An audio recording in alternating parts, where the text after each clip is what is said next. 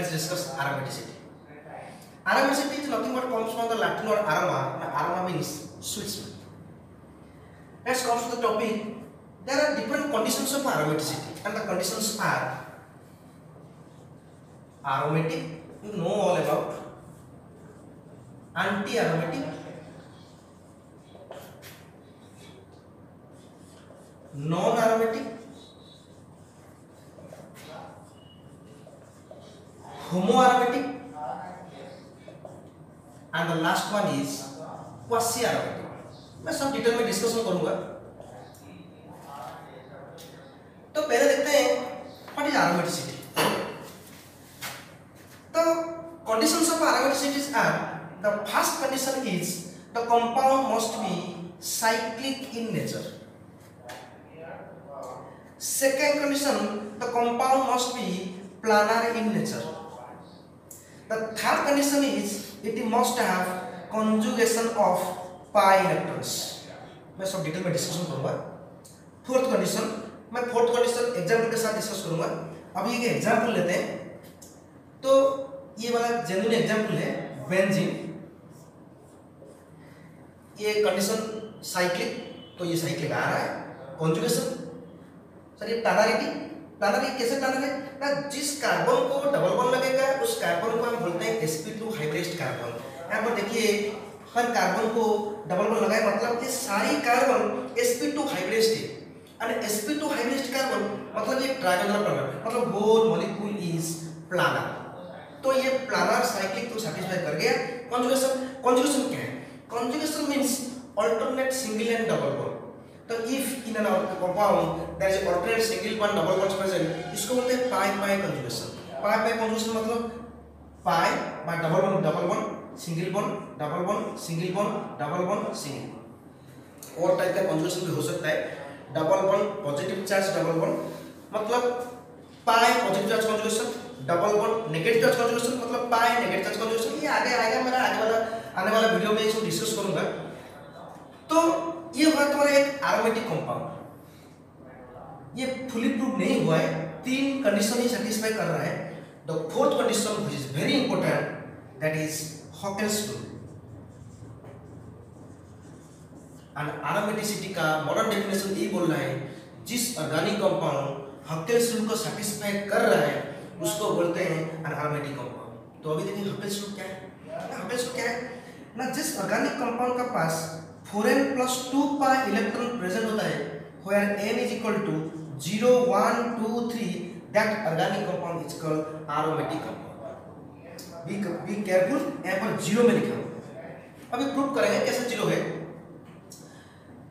Generally बहुत सारी book में मैं दिखा हूँ, जो 11-12 का ओडिशा बोर्ड का बुक में मैं दिखा हुआ, बहुत सारे टीचर बोलते हैं ये एक साइकिल है, here n is equal to 1।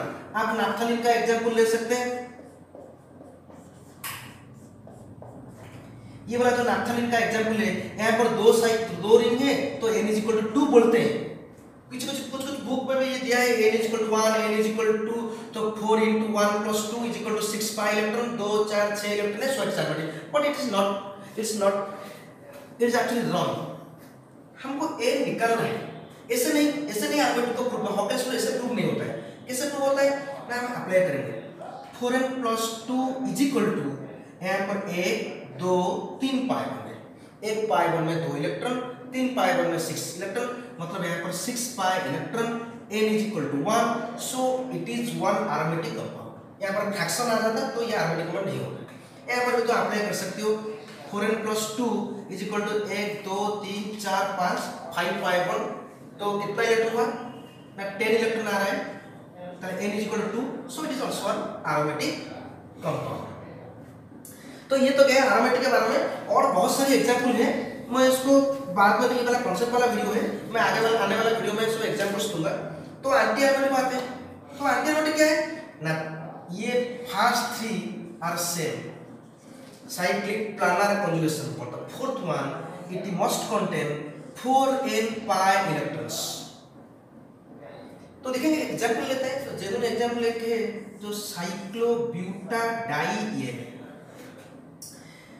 Same बात है, ये साइक्लिक है, हर कार्बन को डबल बॉन्ड लगाए, मतलब sp2 हाइब्रिड प्लानर है। सिंगल डबल सिंगल आ रहा है, मतलब कंजुगेशन है। यहाँ पर तुम 4n+2 अप्लाई करोगे तो ये फ्रैक्शन आ जाएगा, तो ये 4n+2 अप्लाई नहीं हो सकता, मतलब एरोमेटिक नहीं है।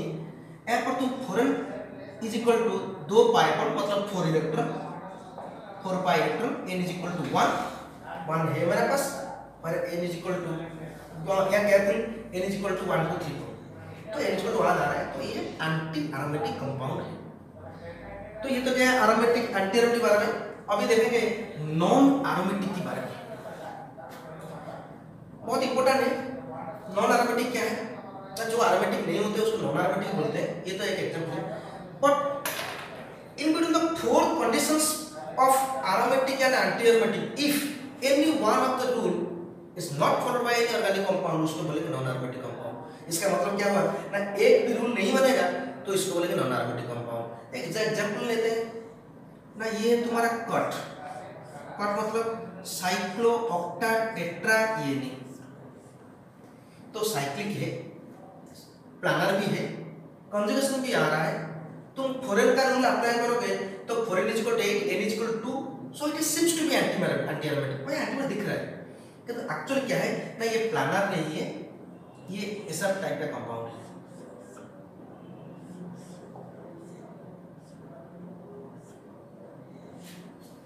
ये प्लानर नहीं है, तो since it is not planner, तो ये neither aromatic nor anti aromatic, एक भी रूल फॉलो नहीं किया, तो ये आ गया नॉन एरोमेटिक में। और भी एग्जांपल हम दे सकते हैं, और एक एग्जांपल लेते हैं, तुम ले सकते हो साइक्लोपेंटाडाइईएनी,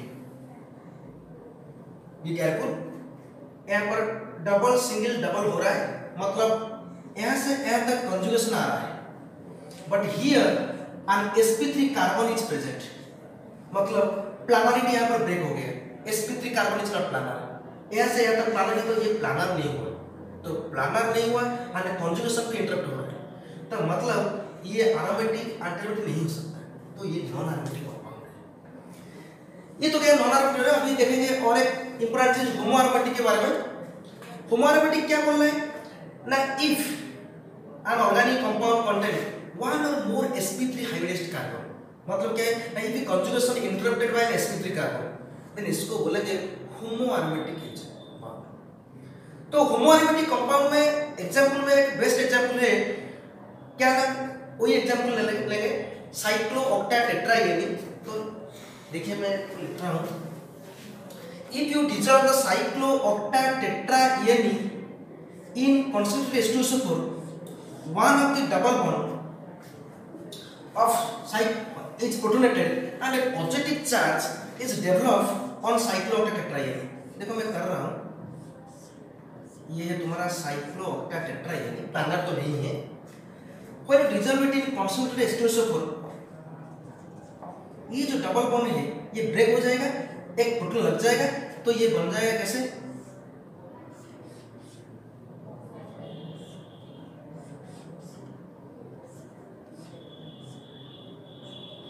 प्लस, यहाँ पर प्रोटॉन लग गया, मतलब this carbon is now converted to N sp3 carbon, मतलब कार्बन नंबर 1 2 3 4 5 6 7, कार्बन नंबर 1 से 7 तक कंजुगेशन है, कंजुगेशन मेंटेन कर रहा है, but the carbon number 8 is an sp3 carbon, यहाँ पर कंजुगेशन ब्रेक हो रहा है, तो इस टाइप को कंपाउंड को हम बोलेंगे होमो एरोमेटिक कंपाउंड।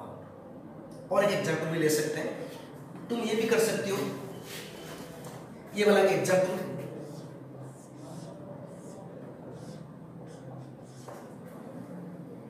तो इसमें क्या हो रहा है ना, सेम बात है, यहां से यहां तक देखिए कंजुगेशन चल रहा है, but here N sp3 carbon interrupt कर रहा है, तो इस टाइप का कंपाउंड को हम बोलेंगे होमो एरोमेटिक कंपाउंड। तो लास्ट वन क्वासी एरोमेटिक।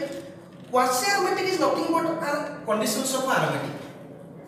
तो क्वासी एरोमेटिक कंपाउंड में एक्चुअली क्या है ना, polar aromatic compounds are generally called quasi aromatic. Polar aromatic compound क्या है, पोलर एरोमेटिक कंपाउंड मतलब इफ पॉजिटिव और negative charge in an organic compound is comes under aromatic बा होटेल्स, तो इसको बोलेंगे क्वासी एरोमेटिक कंपाउंड। तो एक एग्जांपल लेते हैं, ना एग्जाम्पल क्या है ना, मैं ले रहा हूं, देखिए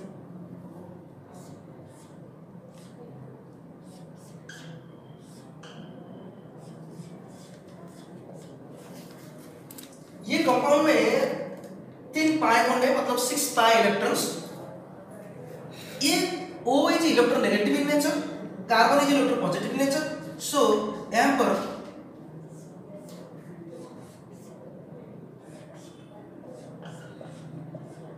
कार्बन प्लस O माइनस हो सकता है। तो अभी देखिए ना 3 डबल बॉन्ड है, मतलब ये हकेल्स को सेटिस्फाई कर रहा है, मतलब ये एरोमेटिक कंपाउंड बन रहा है। तो since this positive charge is comes under the conjugation, but यहाँ पर प्लस चार्ज कंजुगेशन को बढ़ा रहा है, यहाँ पर कंजुगेशन इंटरप्ट हो रहा था, यहाँ पर कंजुगेशन इंटरप्ट हो रहा था, अभी कंजुगेशन आ गया। तो this type of compound is specially called quasi aromatic compounds, मतलब polar compounds are called quasi aromatic compound, polar aromatic compound. It is special case.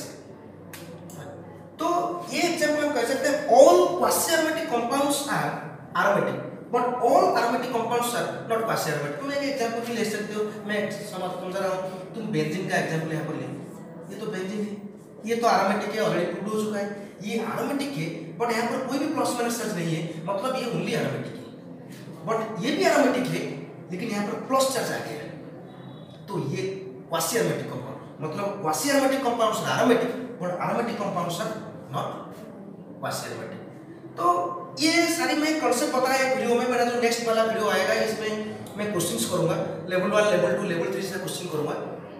तो आप लोग मेरा नेक्स्ट वाला वीडियो को वेट कीजिए, मेरा वीडियो जल्दी आएगा, तो इसको देखने के लिए आप जरा मेरा सब्सक्राइब कीजिए मेरा चैनल को एंड बेल आइकन को दबा दीजिए, so that you can get the first of all my videos.